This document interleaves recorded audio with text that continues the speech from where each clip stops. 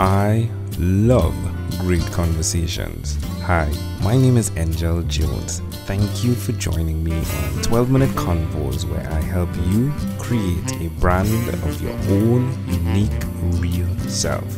Listen in as I have conversations with amazing people from all over the world.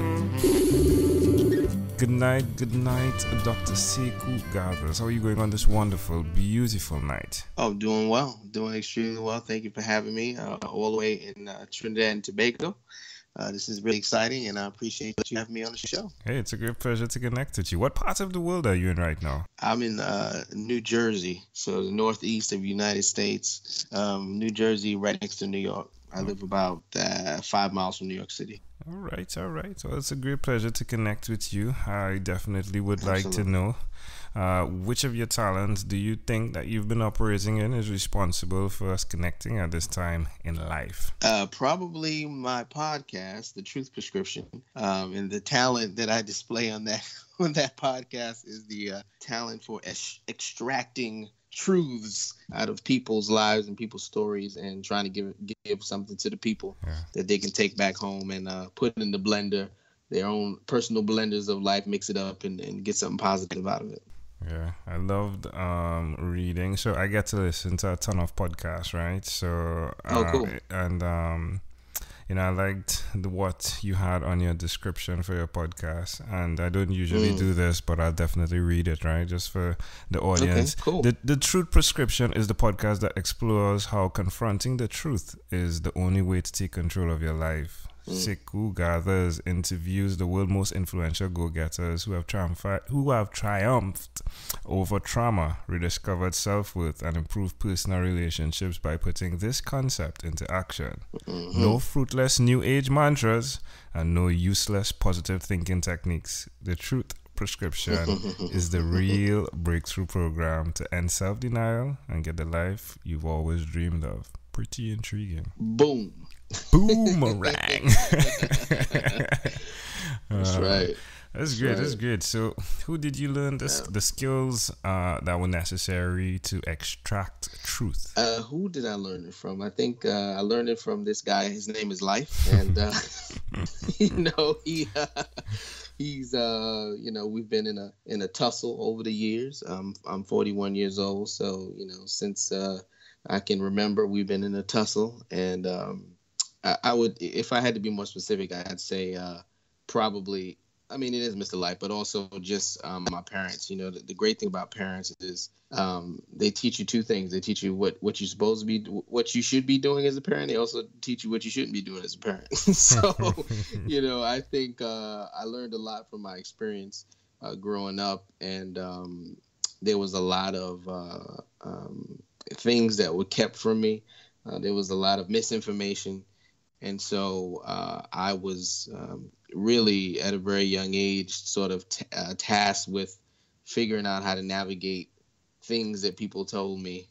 And subsequently, as I got older, trying to navigate the lies or the misinformation I was even telling myself. So that's the short answer. Yeah, thanks for the short answer. So, definitely there have been the challenges, right? Absolutely. I'd like to know why will you continue to repeat the skill of what is quote unquote truth extraction? Well, why will I continue to do it? Because I think for me it's necessary, it's critical, and I think you really can't get anything done until you actually confront what is real. And once you do that, then the world opens up and you can actually move forward. But from my own personal experience and what I've been able to tease out from a lot of my guests, it was really confronting those things that gave them the real breakthrough that allowed them to move forward in whatever project or task or thing they wanted to be successful in. So, yeah. Yeah. Well, it's the best place for people to connect with what you do, your podcast. iTunes, SoundCloud, Stitcher. Yeah. they can find on all those platforms, and then thetruthprescription.com. Every time we do a show, we upload it there. So you got four different avenues in which to get a dose, get a sprinkle, get a little injection of about the truth. Well, saying that, right? Tell me one other thing Yeah. that you've done consistently over the last 3 years. Meditation. Ooh, how does that make you feel? It makes me feel calm. It makes me feel enlightened, and not enlightened like I'm Buddha, I'm floating away, but enlightened from the standpoint of being able to look at people, places, things, and situations from a different perspective. You can kind of separate yourself from meditation. Allows you to separate yourself from your personality and try to look at things a little bit clearer. So I'm an avid meditator, and I recommend anybody to do it. We started by saying Dr. Seku, right? Yes. Give us a Yes. background of your doctorship, if you would. Sure, no problem. Let me see, where can I start? Went to medical school in 1998 to 2002 at the George Washington University in Washington, D.C. I studied, after that, I went on to study emergency medicine at Mount Sinai, which is a hospital in New York City. And I finished that program up in 2006. And, I've been practicing emergency medicine since then.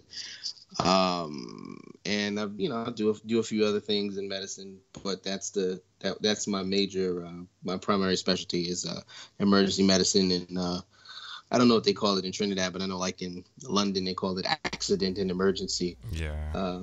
But I essentially am responsible for taking care of young people, old people, children, pregnant women. Anybody, but essentially anybody that's alive. If you have an emergency, if you have an emergent problem, come see Dr. G. I'll take care of it. That's intriguing. I'll come take care of it. Yeah. Do you give that great value for your insight? Just being able to see any and everyone and what is required of you in terms of being versatile. That's a good question. I would say more, not necessarily what I do now, because remember it was 4 years of college, 4 years of med school, 4 years of training. So that's 12 years before I got to before I was licensed to actually take care of people. I think it was more my training process. Medical school, even college, but medical school was a serious challenge, and I had to confront a lot of truths about myself and about my future in order to get past and get through. So I think my actual medical training helped me a lot. Basic stuff like, I can jump up at 5:30 or 5 o'clock in the morning and think clearly and cogently because of my training of being in the hospital for hours and hours upon end with minimal sleep. It's almost like being in the Army or the Navy. They really push you mentally and physically, and I really feel like they do it on purpose because they're really trying to get you almost to be machine-like, because if there's somebody that's ill and you're the only person in the hospital, nobody cares that you're tired. You have a job and a responsibility. So, to answer your question, I would say more so my training, the rigorous medical training, that forced me to look at certain aspects of myself and certain aspects of my life that maybe I was uncomfortable looking at previously, but I had no choice but to look at it because I was in a very adverse situation.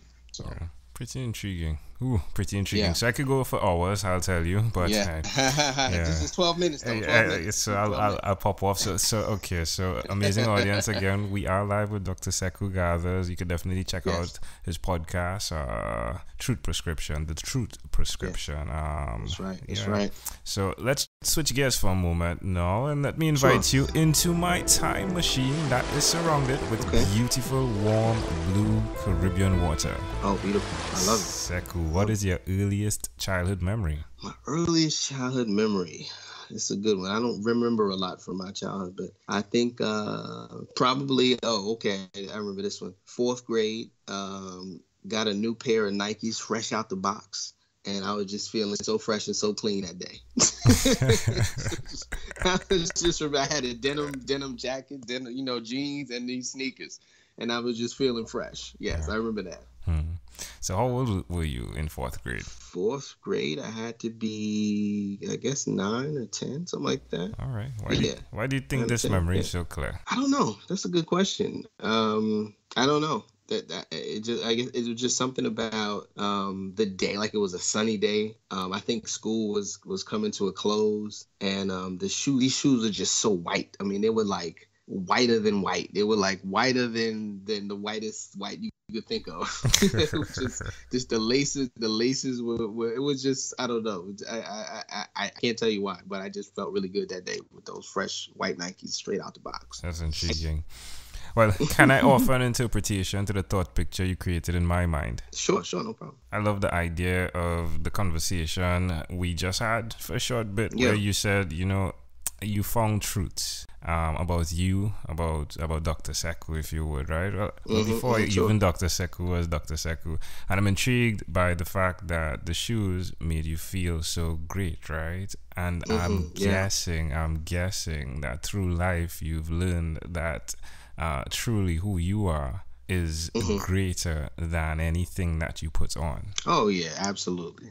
That is, for sure. I mean, you can't take it with you, it's really about call it the internal wealth that you're able to build.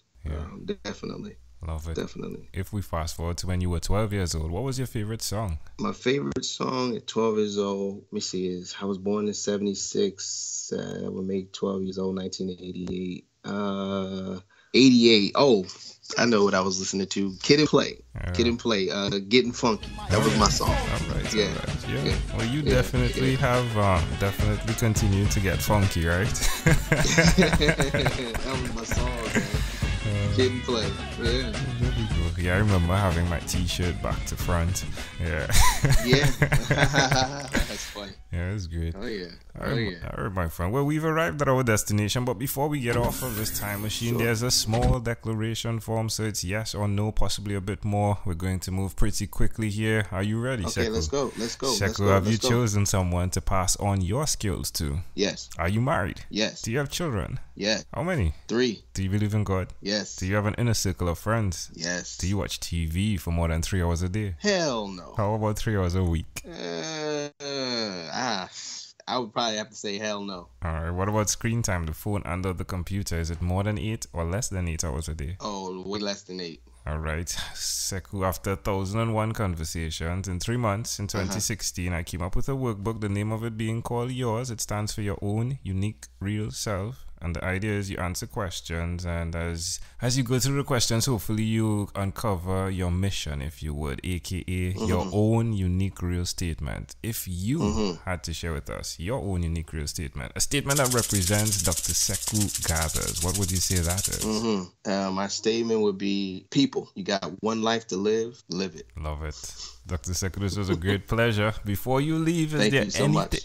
Before you leave, though, is there anything else you'd like to share with our amazing audience? I would like to tell your amazing audience that the truth will set you free. Love it. If you let it.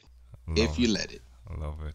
Dr. Seku Gathers, again, hey, thank you for being on what is inspired by 12-Minute Convos with Angel Jones. Thank you, Angel.